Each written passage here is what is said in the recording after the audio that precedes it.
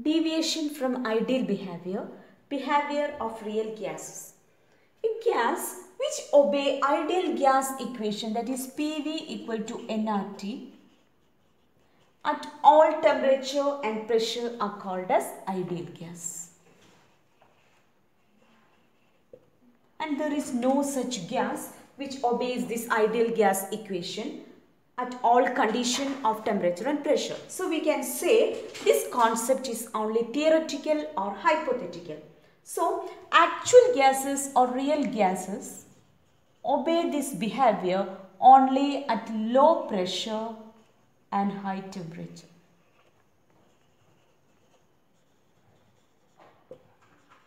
Okay. So as the pressure increases or temperature decreases, more and more deviation from this ideal gas equation can be observed. Ideal gas equation and other gas laws can be observed.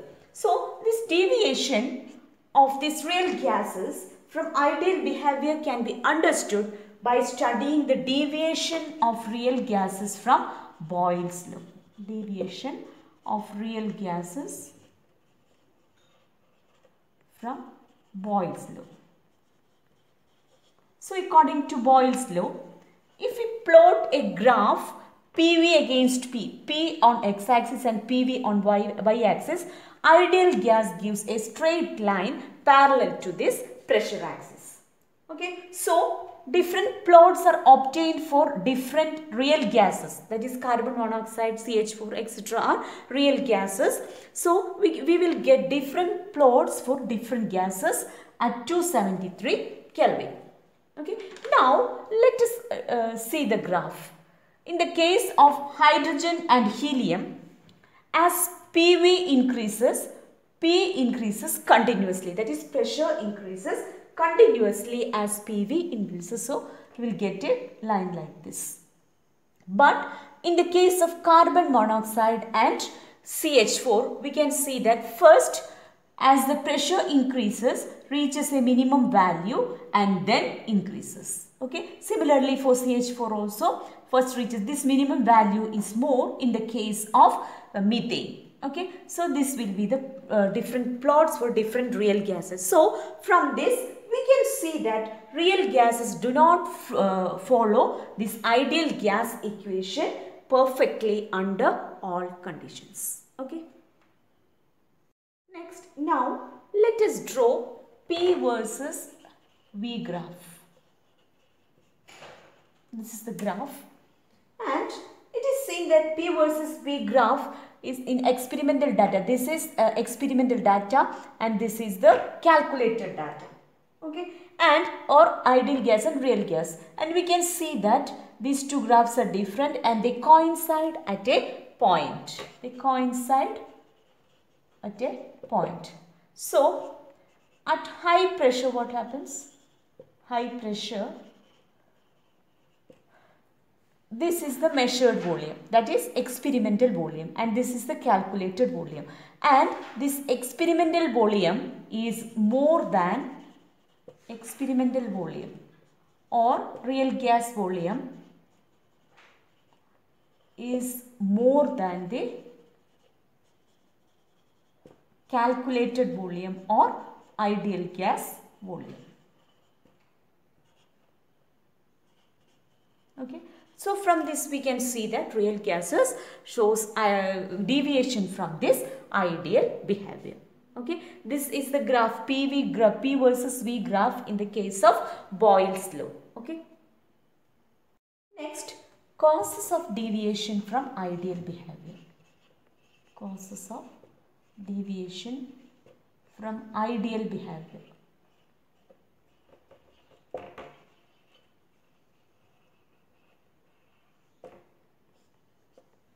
So, cause of deviation of real gas from ideal behavior may be attributed to the two faulty assumptions of kinetic theory of gases. First one, forces of attraction among molecules are negligible. Okay, forces of attraction between the molecules are negligible. according to kinetic theory of gases. Negligible. Okay. According to kinetic molecular theory of gases, forces of attraction between molecules are negligible. But this is not true because gases can be condensed. Gases can be condensed to liquid or solid. Okay. Liquid or solid. They condense to liquid or solid. Okay. And while they condense to liquid or solid, we know that there is weak forces of attraction between the molecules. Weak forces of attraction between the molecules.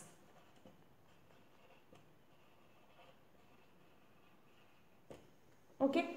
So, attractive forces become large when molecule gets crowded. Okay. So, if we condense a gas into liquid or solid, there will be forces of attraction, and if they crowd together, these forces of attraction increases. So, we can say that this is invalid. That is, force of attraction between molecules are negligible is invalid. Now, second faulty assumption. That is, volume occupied by gas molecules are negligible as compared to the total volume of gas. Volume occupied by the molecules are negligible as compared to total volume of gas. This is the second postulate of kinetic molecular theory of gas. This is also not correct because these gases get condensed into liquid or solid. When they condense, their volume become finite. Okay, so we cannot neglect the volume of molecules. Okay, so gases can be condensed to liquid or solid, okay, by cooling under pressure.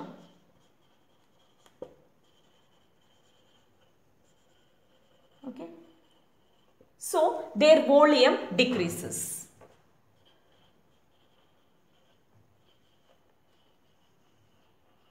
So what happens?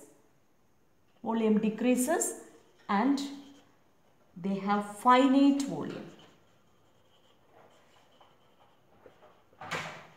So we cannot neglect the volume of gases as volume of molecules compared to total volume as discussed in the kinetic molecular theory. So at high pressure or low temperature, what happens? Total volume of the gas decreases. So they have a finite volume. So we cannot neglect this volume of molecules as compared to the total volume of gas. So under ordinary conditions only, the actual volume of molecules is negligible in compared to the total volume of gas. Okay, these are the two deviations.